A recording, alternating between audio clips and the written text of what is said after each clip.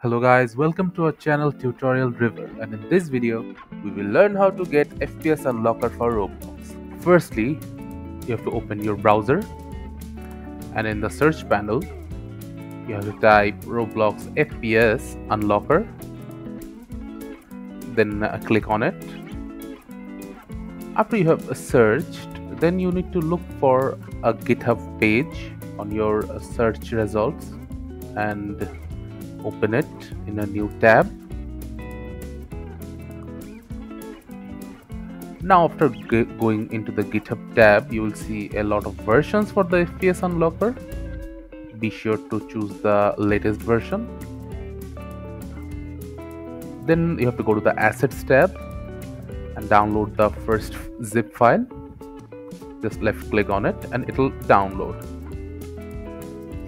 Now let's go to the download folder, cut it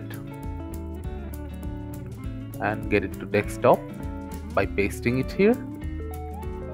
Now you can unpack it with any extraction tool on your PC, and in this folder you will see the Roblox FPS Unlocker.